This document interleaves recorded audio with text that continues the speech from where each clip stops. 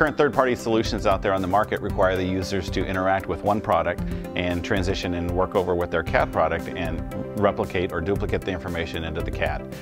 It allows you to integrate it directly into the CAD system and allows you to customizable user experience which enhances the product and also integrates it directly into the CAD system.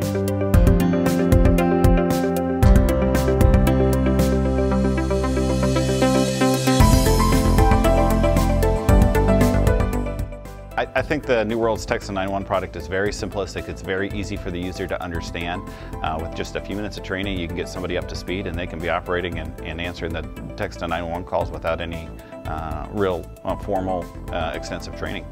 This particular solution was pretty innovative, and it allows you to answer multiple calls at one time. You know, generally in public safety, we're able to triage a call within 90 seconds. Texting is going to take much longer than that. So being able to do two things at once will be extremely efficient for our comm centers. The actual users, the dispatchers on the floor, are going to be far more efficient, hence responding to calls a lot faster. Right now, having to retype things into the actual CAD system is not an efficient way of doing it.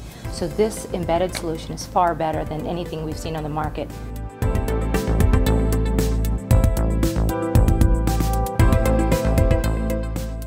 Text-to-911 will allow members of our community that currently have limitations and aren't able to communicate with the PSAP directly.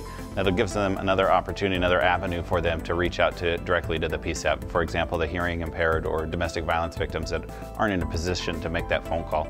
It just gives them another avenue to make that contact with the PSAP. As Craig stated, the over-the-top solutions result in dispatchers having to replicate the work, which is not an efficient way of doing business. Those seconds could be catastrophic to those members of the community that we're trying to serve.